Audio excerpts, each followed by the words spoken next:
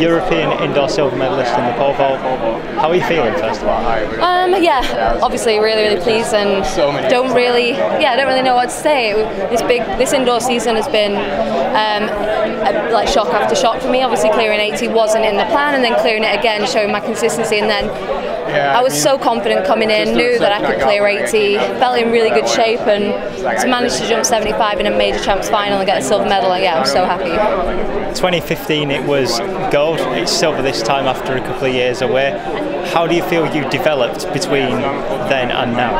Oh, I've developed so much. You know, back in 2013 when I won, it was just kind of, I was coming off the high of the Olympics, and then 2014 through to 2017 had a real bumpy patch with a lot of injuries, and you know, there were times when I questioned whether I could ever get back to the level I thought I could be at, and this indoor season has really concreted it to me that I can compete with the best. I can be jumping 80, 90, and yeah, I'm just so pleased to be out back competing, doing what I love, winning medals again. That's what I do it for, clear high bars, and yeah, I don't know, I'm just really looking forward to the outdoors now, get back to full approach and see what I can do. After your final jump, or your final attempt, should we say, you looked like your mouth, that felt so much better.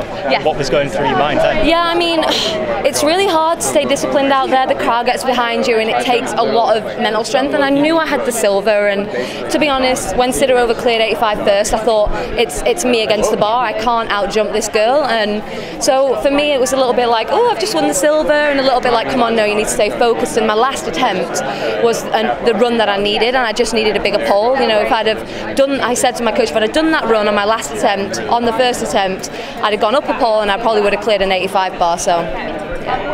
And how do you assess your indoor season as a whole? Yeah, well, it's not finished yet. I have a competition next Sunday in Cardiff where I lived for 6 years. It's a vault only meet, so I'm kind of going there, support some of the youngsters, see a lot of my friends that still live there, and jump from 14 steps, so another progression back to 16, see what I can do. And yeah, the indoor season for me has been a whirlwind. It's been something I never expected, never dreamt of, and yeah, I can't put it into words. I'm just so happy.